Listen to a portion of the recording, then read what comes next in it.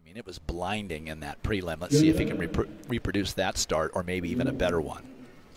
Well, just so essential to the Florida Gators. You can put him anywhere. You can put him on a 4x1, 4x4, here in the short sprint. You know, if you wanted to put him in an open 400, you absolutely could. So, you know, he's really a once in a lifetime athlete to come through your program. 3 Gators in the middle, 3, 4, and 5. Ryan Clark, Grant Holloway, Hakeem Sonny Brown. 3 Ducks on the outside.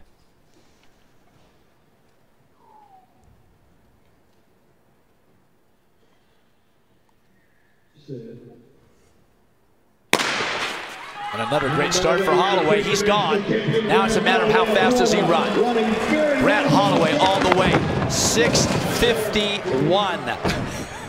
A new meet record for the Florida hurdler, sprinter, quarter miler, long jumper.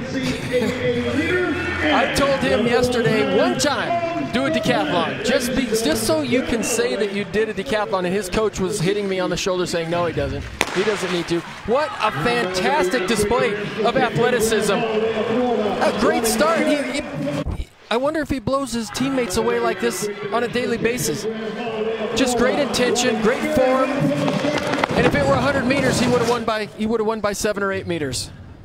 All right, all left to do is have Jill talk to him. Wow. #1 time in the country right now. What did you work on from prelims to finals? Nothing really. I hate to say it like that. No, I just came out here and executed. I mean, prelims was good, and then just got prayed up, read my book, called my mother.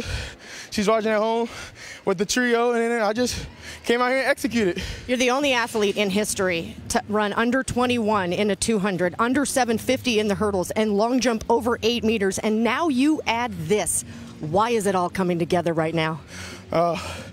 Matthew 6 verse 33, seek the kingdom of God and live righteously, and he'll take care of everything that you need. Go enjoy this.